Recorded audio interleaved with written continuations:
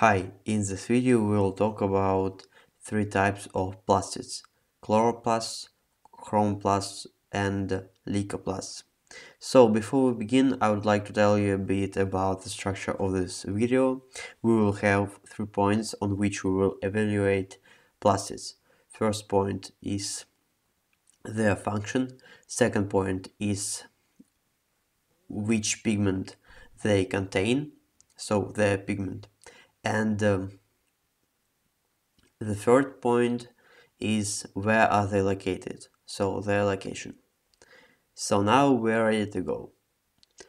Chloroplasts. They conduct photosynthesis, during which light energy is captured and converted into chemical energy.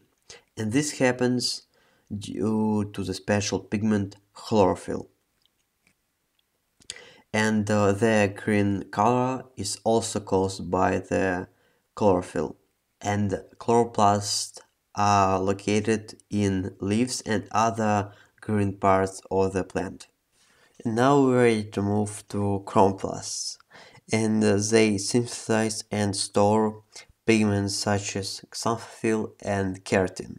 So they are responsible for the coloration of fruits and flowers, and they perform their function due to these two pigments, xanthophyll and keratin. So their function is coloration of fruits and flowers. Their pigments are xanthophyll and keratin, and they are found in flowers and fruits. And now the last type of plastids, leucoplasts, and they basically just store starch, lipids or proteins and other stuff.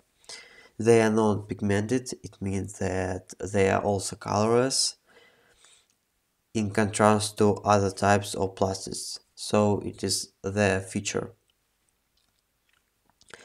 And they are located in roots and seeds, and store stuff there. So guys, thanks for watching, I hope you enjoyed the video. If you really did, please subscribe to this channel.